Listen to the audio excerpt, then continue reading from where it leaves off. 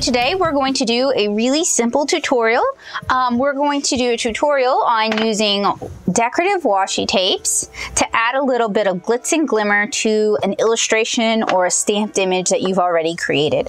And I'm just using some washi tapes that I picked up at Michael's. I actually don't care for them that much because they have a waxy coating. They're a little harder to use and they tend to be a little too sticky in that they will tear up the paper underneath sometimes.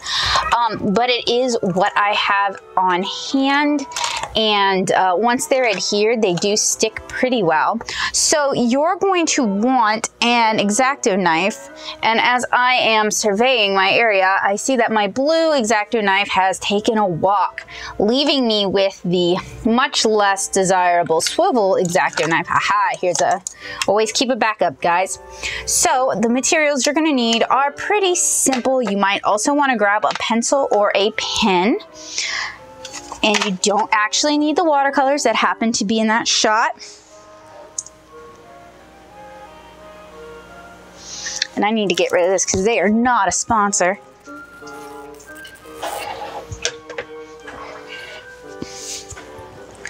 All right, so to get started, we first want to decide where we want to put our washi tape down.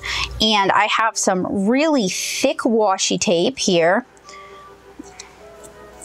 And I'm going to carefully and gently put it down here. And you want to work with a finished illustration or image because you're going to be cutting this a bit. And you don't want to, if you try to paint over this and there's like nicks in the paper, it's going to basically have a capillary action where your paints will get drawn into the cut and will spread, so it'll cause bleeding of the paper. So we'll zoom in so you guys can see what I'm doing.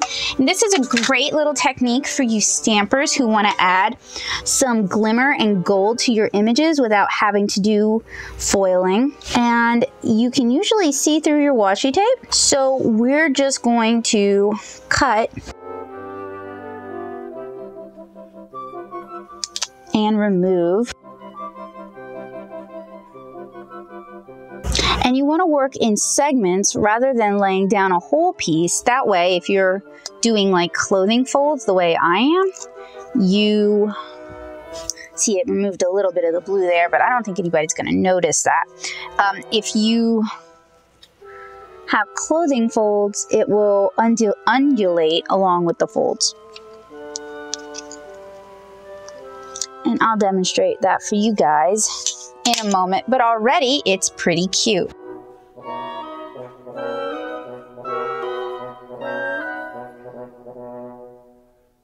And if you like the image that I'm working on, I actually did a tutorial on how to paint this. This is my own art. I did a tutorial as part of my watercolor basics series. I'm sorry, that animal dying in the background noise is my cat who thinks they need attention, and they really don't. They're downstairs. They know where I am. As you can see, like right here, it will pick up a little bit of the paint, so you do want to be careful. And this is over an original watercolor illustration of mine. So if you're working with your original art, you really want to be careful, but it's sort of like a cheap way, really, of doing cut paper techniques.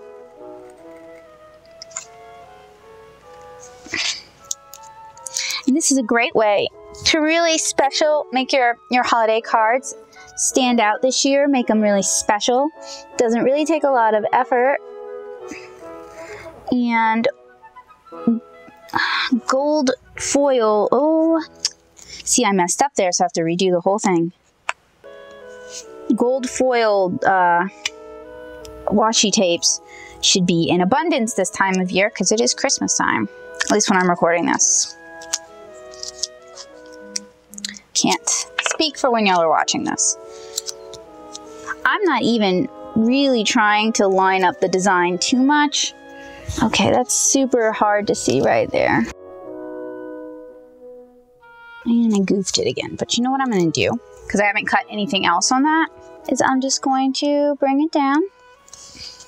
There we go. Oh, man, my allergies are just driving me bonkers today. It seems like as soon as I start recording, maybe it's something over here by my camera. And if you have one, you could probably do this at a light table. It might help you see through your washi tape a little bit better. As you guys can see, I'm having some problems seeing through it in some places.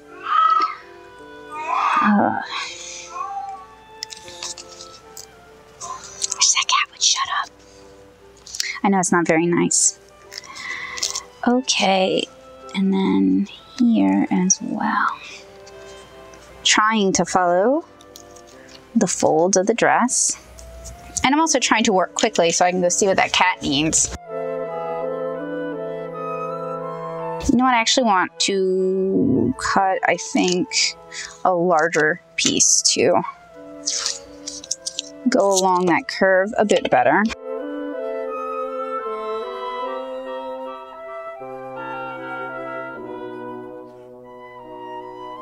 Now, because this washi tape has a waxy surface, I wouldn't really recommend stamping on top of it, but there are many that don't. So even what you could do if you really want to make life simple and you're a stamper, you could stamp your image and then lay out maybe your washi tape on, say, an Ink Essentials craft mat like this, and then stamp and then use that as a template for cutting. Might be easier than what I'm doing. But like I said, I am working with my original art, so it is not a stamp. I do not have that luxury. And you don't want to press down on your tape until you finish cutting every piece, because you are going to be removing pieces like we're doing here.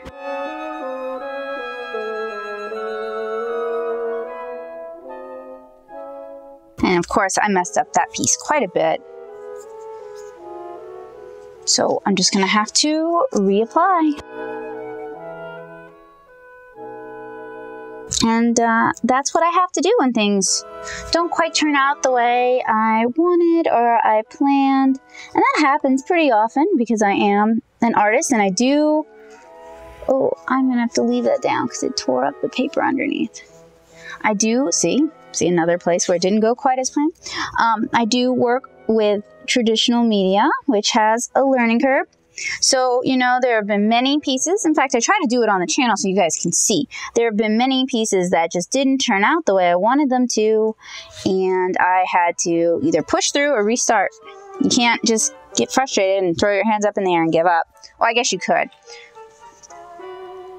But you're never going to get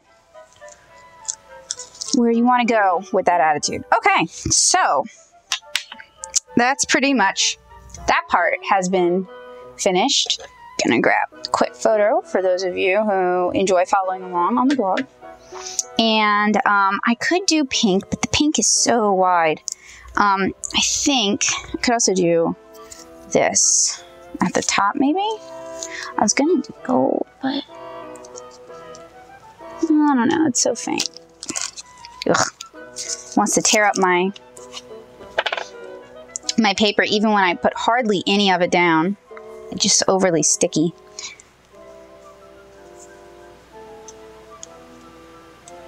I mean, it's probably not even a true washi tape, since washi tape is made with washi paper, and these seem to be made with like a waxy paper with an adhesive on them. And washi tape in general tends to be a little bit more delicate as well.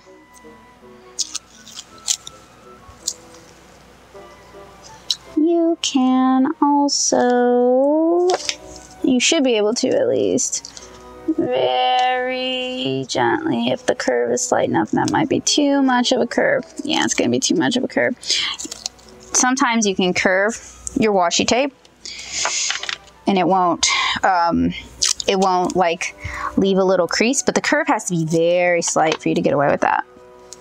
Okay, we're going to just put that there then.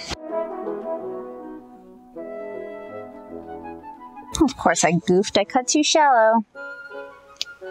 Too far into the tape. Let's see if I can gently lift it and replace it very gently. Another part of the problem is I am working on Canson Mont Val, which is what I painted on, and Canson Mont Val will slough your pigments when you're painting on it. So I shouldn't be surprised that a little bit of washi tape that just happens to have too much tack would cause the same problem. This is not the intended use case for any of these anyway. But isn't it fun to play around with new materials and learn new things? I think so. It didn't have as much of a curve as I would like. I'm gonna try to sheet that. And lining it up. Oh, see, that looks okay, but I need to trim that to have a curve. I wish I had a little narrow pink one. Maybe I can do that just on, no, because I'd have to the way I did with the other.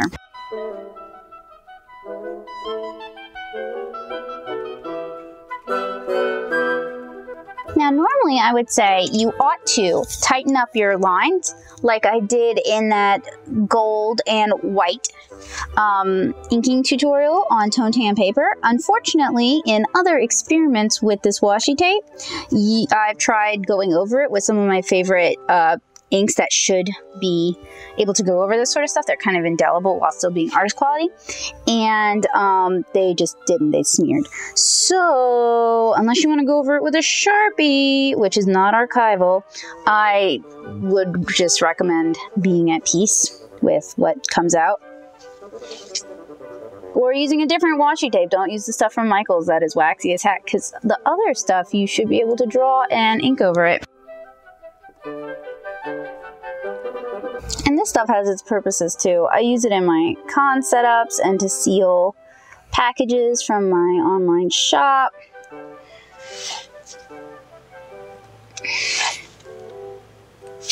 I'm trying to cut out, with mixed success, some of the little the gathers from the skirt of her dress to better give the illusion that I didn't just copy and paste something in here. Are you gonna lift up my ink?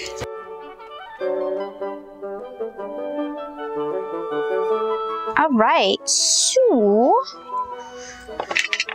for her little sandals, I want to do the straps in gold. Did that not? There we go.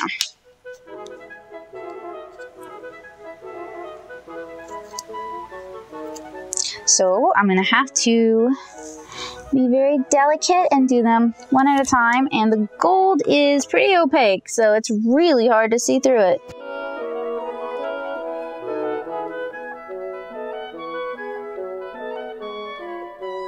Oh, I didn't cut it long enough. And it took all the skin off the heel? Are you for real? Oh my gosh, how... Okay, fine. Look at that. It peeled the paint right off the paper. Wow. Okay, so now I guess I get to do closed-heeled sandals. Thanks. Just like right off the paper.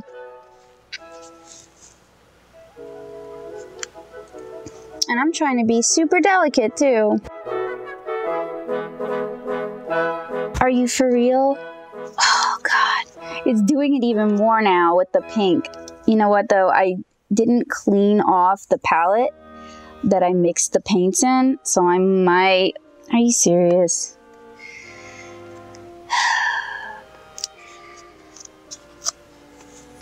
I mean, I really wrecked that foot there, and trying to paint over it on a poor quality paper like this is just not gonna cut it.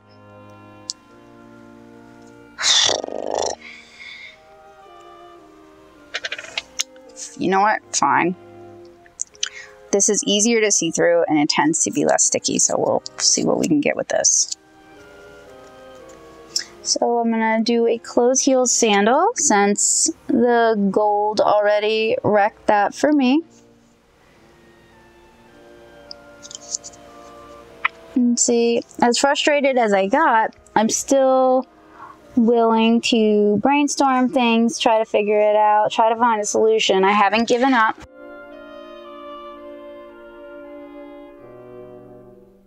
Oh, it's gonna be too sticky. I was so careful with it. Dang it, I really hate this tape. Because I have done this with other brands, not on camera. Oh, and see, I'm not even on camera there. What is it? The YouTuber's curse. If something can go wrong, it's going to go wrong on camera. I seem to get more of that curse than other artists. Ha, ha, ha, ha, ha. Got you. Okay, so those weren't exactly the sandals that I had in mind, but they work. What I'd wanted was gold. Little gold sandals would have gone better with the outfit, but you know, you deal with the hand you've been given. So I'm going to do what I told you guys not to worry about. I'm gonna take a Sailor Mitzel Ida, which is one of my most recommended pens. I'm going to try. Yeah, see, it doesn't want to draw on the wax tape at all. Going to reestablish some lines. Try to do it very carefully, because once I've started cutting up the paper like this, it basically allows for a lot of bleeding. And I wish this tape allowed me to draw on it, but it does not. It has a wax resist thing going on, so. Anyway, the theory for this tip is very simple. It doesn't really require many materials. It does require patience. It requires maybe having a washi tape that isn't the Recollections brand washi tape from Michaels, since that is so very prone to ripping up paper. I really think it is a neat little technique that I recommend that you guys try out for yourselves. And I hope you guys enjoyed this video. If you did, remember to leave a like, consider subscribing for more artsy tips and tricks, and head on over to my blog, nattosoup.blogspot.com, for 7 years worth of arty goodness aimed at helping just about anybody who wants to learn how to draw. I've got loads of alcohol marker reviews. I've got watercolor tutorials. I've got watercolor product reviews. I've got Fude pin reviews and more over there. So just head on over, and if you ever have any questions, just leave me an email. I have difficulty accessing the comments over there, so email is the best way to get a hold of me. If you enjoyed this video and you would like to see more videos like it, make sure you leave me a comment and let me know that you think I did a good job. I'm gonna try to add some curve to this, because that's the kind of person I am, just forever nitpicking. If it tears over here, I won't try it elsewhere. There. If this video inspired you, encouraged you, or gave you an idea you hadn't thought of before, there are loads of ways you can let me know, and maybe even show a little appreciation, which goes a long way. You can head on over to my Patreon at patreon.com/nattosoup for information on how to join my art nerd community. Art nerds get early access to videos, and they also get voting rights on content. So if you would like to see me make more crafty content over more artsy content, join the community and let me know. I'm gonna quit nitpicking at that because there's no way to fix that. I'm also gonna grab these paints, which I let dry, but they are the colors used in this tutorial. I like how I started my sign off, and then I was like, I'm just gonna paint a little bit. But they have had loads of time to evaporate, so they are much darker than when I mix them, which is great because I am refining shadows and covering up mistakes and adding a few little details, which is not something you need to feel like you have to do. That is not what this tutorial was about. This is not about guilting you into painting. I have loads of other content that'll guilt you into painting. But I figured I could maybe marry the tape and the piece together a little better with some additional details. Sometimes adding your own details really makes something feel more like it's your work and not a stamp and not a digi-stamp, not something you pulled off the internet, but something that's really you. And it doesn't take a whole lot of time.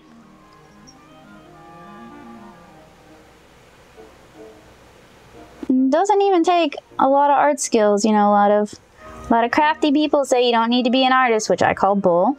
I think you are an artist, and I did do a video on that. I hope it encouraged and inspired some of you guys, because I believe in you, even if they don't seem to believe in you. But you do not have to be the most skilled of artists. You don't have to be the most proficient to be able to add just a few little details here and there to really make something look like it's yours. And not to throw shade at the end of the video, but I do kind of resent it when people say things like that. They make it seem like being an artist is a bad thing. Okay, so we added just a few little details here and there just to, you know, add some more interest to this little illustration. And for those of you who are curious who this little lady is, she is Kara, the main character from my all ages comic, 7-inch Kara. You can check out the first volume of which it's all watercolor except for the bonus story. You can check out the first volume of 7-inch Kara over at natosoup.com/Kara-comic. And if you have kids, this might be a really great gift for them because it is a kids watercolor comic. I am fanatically passionate about creating quality content for kids, which is why my videos are all ages appropriate. So, you know, if you ever feel like watching these videos with your kid who might want to be an artist, you are totally welcome to do so and encouraged. And if your kid ever has any questions or comments, wants to see anything demonstrated, or would like to see me draw something in particular, just leave me a comment and let me know that you watch this video, my videos with your kids, and you want to see that. I would be more than happy to help you out. I love art, I love drawing, and I want to make it as accessible as possible to as many people as possible. So I'm Becca Hilburn. Thank you guys again so much for hanging out with me. If you want to make more content like this possible, head on over to the Patreon at patreon.com/natosoup for information on how to join the art nerd community and what sort of perks are coming your way. If you enjoyed this video, remember to leave a like and consider subscribing for more great artsy content twice a week from me.